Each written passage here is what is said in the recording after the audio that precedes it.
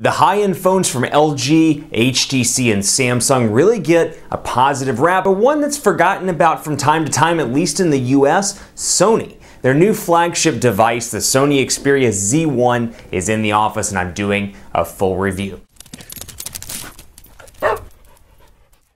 HTC, Samsung, and LG, at least in the Android field, get quite a positive rap for the most part, in the US market because they're the dominant Android providers, at least in the US space. But Sony has some incredible Android smartphones, and that trend continues with the Sony Xperia Z1, the newest iteration, and Sony's Z line and the newest high-end flagship from the OEM. This thing is packed to the gills with specifications. Everything looks great on this phone. 2 GB of RAM, 16 GB of internal storage with a micro SD card slot. You got Android 4.2 Jelly Bean over here. You got a 2.2 GHz quad-core Snapdragon 800 CPU. You got a 5-inch 1080p HD display with 441 pixels and 1080 by 1920 pixels. Or I should say 441 pixels per inch.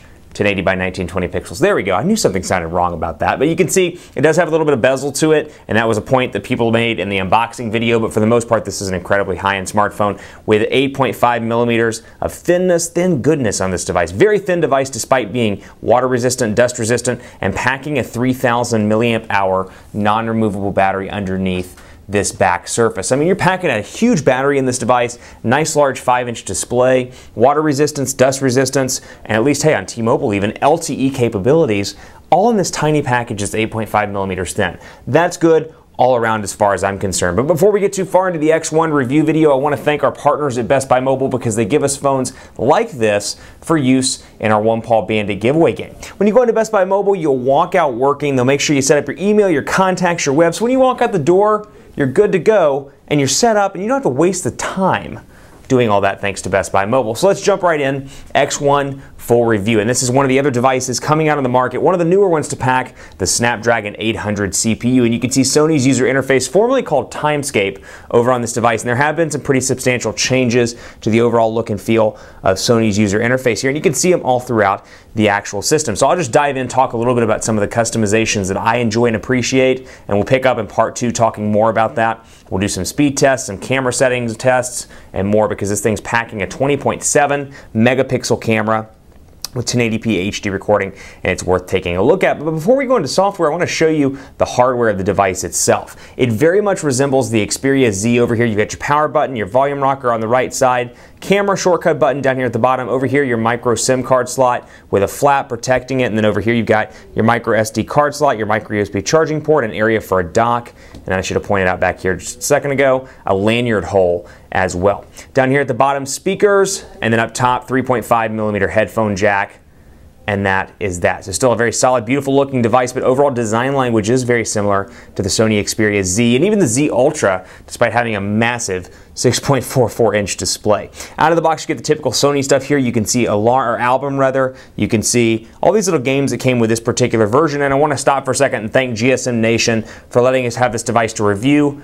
Special thanks to them. You can pick this phone up right here at the link, take a look at that, and you can buy it from GSM Nation and get it shipped pretty quickly to you if you want this device. I should point out, it works on LTE on T-Mobile, does not work on LTE on AT&T, so keep that in mind if you're looking to buy that. So over here, Little Big City, a bunch of different little games and things that came with this particular version that's unlocked. But you got movies, you got, what else? Sony Select, Social Life, Track ID, Update Center, Walkman, Xperia Lounge, Xperia Privilege, and more. So a couple of different options there. And of course, Sony's award-winning ecosystem, Walkman, album, movies, and Sony Select all pre-installed on this device itself. Now, Timescape within itself runs really quickly on this device, and I just called it Timescape, and it's not called Timescape anymore, but old habits die hard.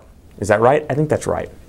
Settings here, wireless and networks, device, you've got personal, accounts, system, and more, so you can see all your settings here, and a lot of different customization options. And even Sony in the recent years, they've done a very good job integrating their ecosystem into the user interface. So Xperia connectivity, for example, you can see here, throw settings. I can play content on my device on other devices. So for example, I can take content from the Xperia Z1 and put it on something else. Screen mirroring here, I can mirror it on the TV as it sounds like. DualShock wireless controllers, we saw that stuff. I believe it's CES, if I recall. Start mirror link, USB connectivity, and of course media server settings. But then you get a nice little wealth of personalization on the design, or on the device I should say as well, with theme, wallpaper, lock screen, and quick settings. Quick settings is one of my favorites because oftentimes when I look at these quick settings, I think I don't really use Wi-Fi that often. I actually hate using Wi-Fi on my phone. I much prefer carrier data as opposed to Wi-Fi. I like to keep it on that, don't like switching back and forth. So I don't use Wi-Fi a whole lot. So I kicked it down here to the very bottom. I use airplane mode all the time because very rarely am I not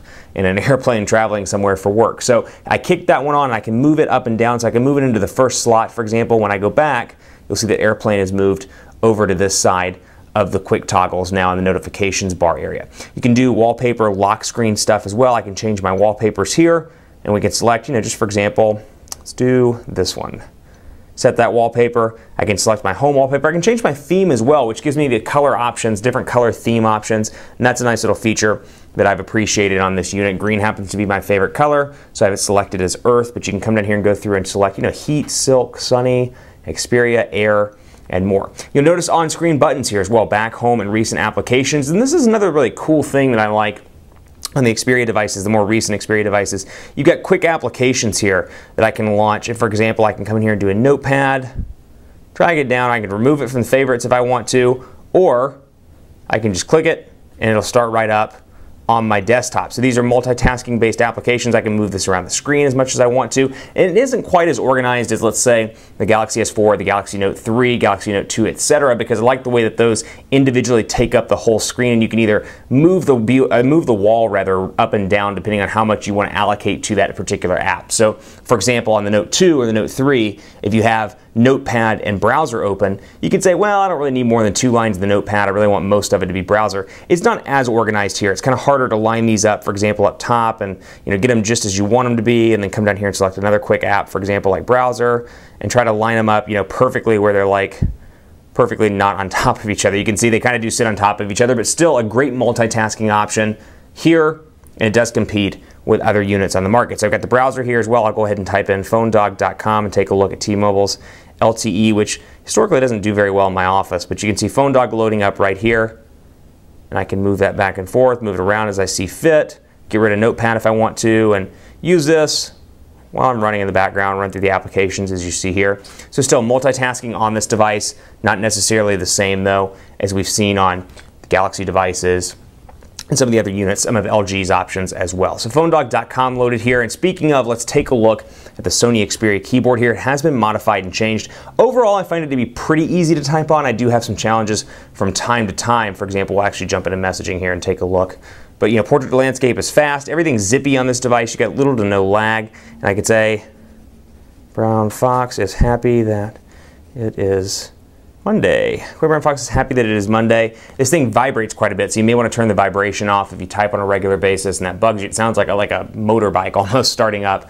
But other than that, pretty pleased with autocorrect and things of that nature. And you've got a nice numeric keypad and commonly used symbols over on this side. Stay tuned for part 2. We'll talk more about network connectivity, camera, and we'll do some quadrant standard and speed tests as well to see how this thing performs in addition to other features and other settings highlighted in part 2. Stay tuned for part 2 of the Xperia Z1 video review.